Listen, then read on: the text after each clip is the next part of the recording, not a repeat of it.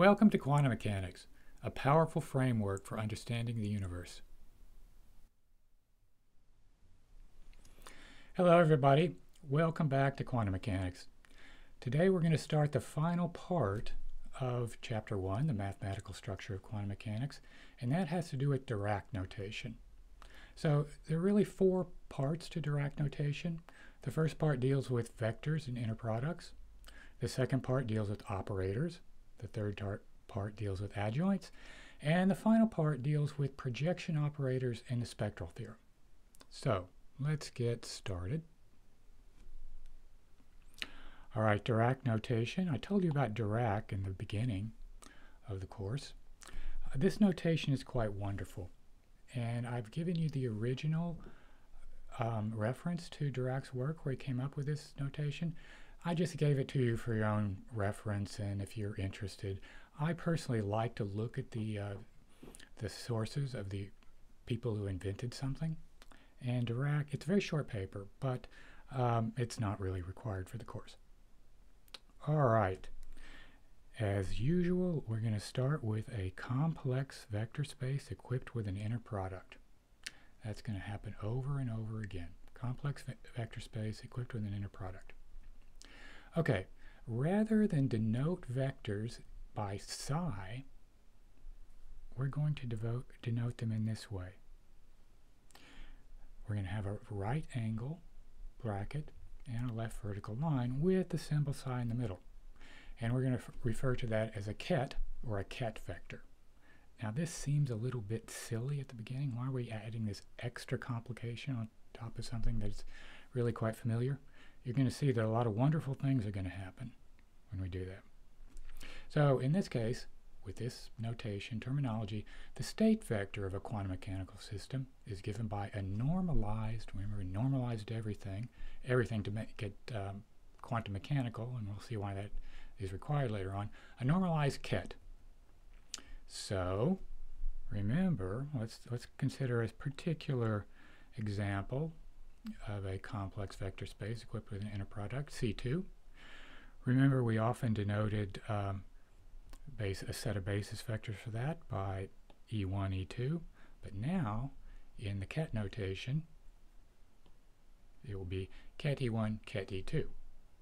And remember that we define a linear operator on C2 by how it acts on basis vectors. And in the ket notation, this would be an example here. Now this is an example we've already seen, if you may want to look back at that. And that's something I do throughout this course. I reuse examples by putting them in new and different situations. So here's something very important. We're going to look at the inner product in the Dirac-Bra-ket notation. I said bra for the first time. I've said ket, but we'll see the bras in a second. Okay, so let's look at two vectors, two kets, in the complex inner product space. Now, this slide, it's careful to think carefully about what it's saying here. Okay? We want to look at the inner product of these two vectors. Now, our previous notation for inner product was the curved parentheses. Okay? With the two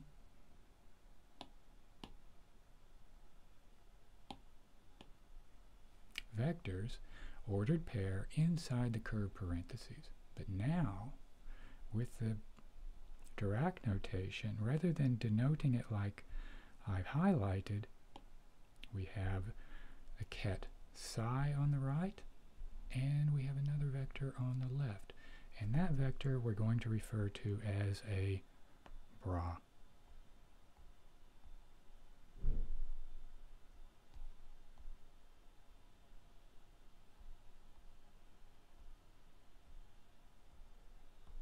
Okay. So a vector with an angle bracket pointing to the left and a vertical line, and the symbol in between those two is referred to as a bra. So the inner product is a bracket or a bracket. And that's kind of where this name comes from. You leave out the C because it sounds better this way. So let's look at a particular example. Let's look at the example on C2 with an orthonormal basis of two kets, E1, E2. All right. Now, we want to consider, we have a basis, we want to consider arbitrary vectors, ket vectors in C2. We'll call them ket psi, ket phi. All right. Well, we know that we can represent those two kets as a linear combination of the basis vectors, and that's what we have right here. The coefficients, A, B, C, D, remember they're complex. All coefficients are complex unless otherwise stated. Now, this is a very important calculation here. What we're going to do is calculate the inner product of these two vectors. But we're going to use the bracket notation, inner product of bra phi with ket psi. Okay, now remember, this is the definition. So where am I going with this? Well, I just want to compute this inner product. Because we know how to compute the inner product of orthonormal vectors, I should have said this.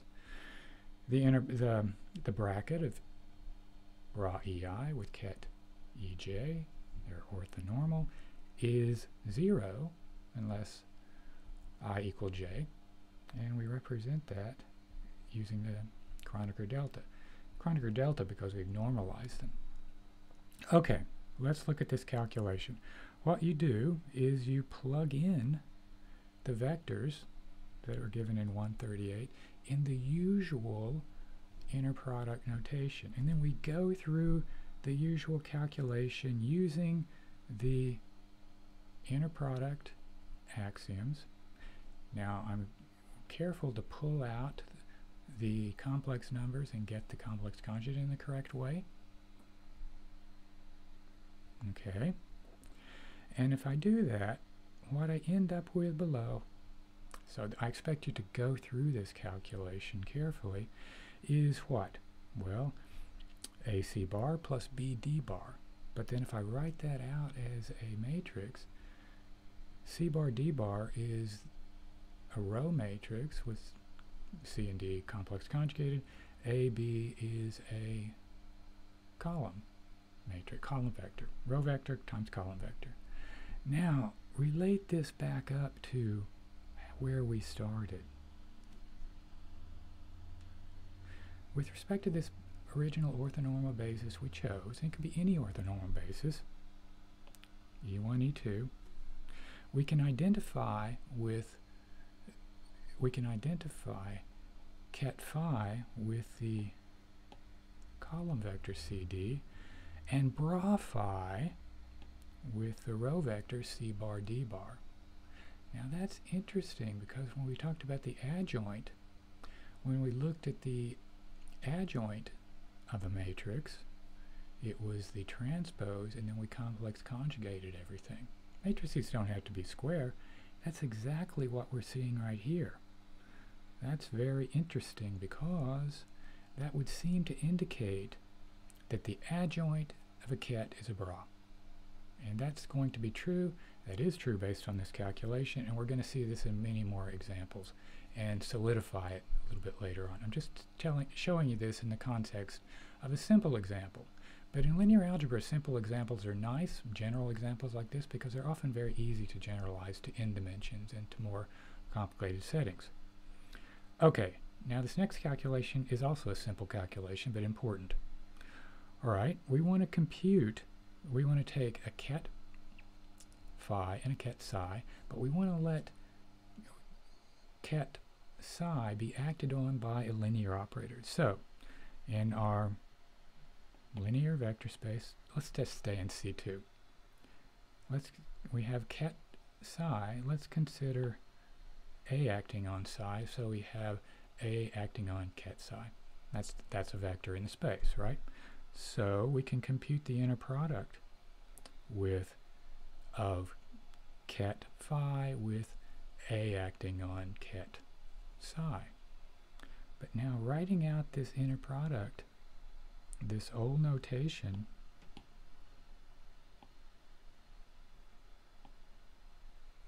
in this new bracket notation, we have bra phi with bracket with A acting on ket psi. And this is a pretty wonderful notation that we're going to see in a lot of different settings. So, if we have our orthonormal basis, remember that if we want to get the matrix elements of the linear operator A with respect to this chosen basis, they're given by this formula, and it's a very nice representation in terms of the bracket notation, where this is exactly what it means in terms of the original bracket. So the original bracket, the original inner product notation is still exactly the same, but we're just reinterpreting it in this new way. So if we generalize this in some sense to n dimensions, remember this formula? This was when we talked about the matrix representation of a linear operator. Go back and look at equation 1.18, and this is a rewriting it in the bracket notation. So using this relation, the matrix elements are really quite simple. The matrix representation, well, I'm talking about the matrix elements at this point, and they're quite nice in the Dirac bracket notation. Now let's look at a concrete example. Let's go back to C2 for that. Let's take ket phi and ket psi in C2. We know we can represent them as a linear combination of the basis elements, so we do that. And we have our linear operator acting on C2, and it can be represented as a matrix, and these are the matrix elements. Now, this is very important to realize what's going on. Remember what ket phi is, or sorry, bra phi is in these, using the bracket notation. It's the row vector C conjugate D conjugate. A acting on ket phi